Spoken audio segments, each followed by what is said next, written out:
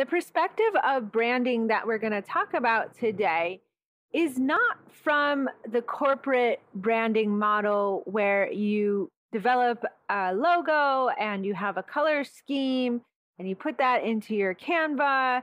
That's not what I'm talking about here. That is something nice to have down the road. But here's the thing, a color scheme or a specific logo and having it on a t-shirt is not what's going to bring you client. It's not what's going to make you money.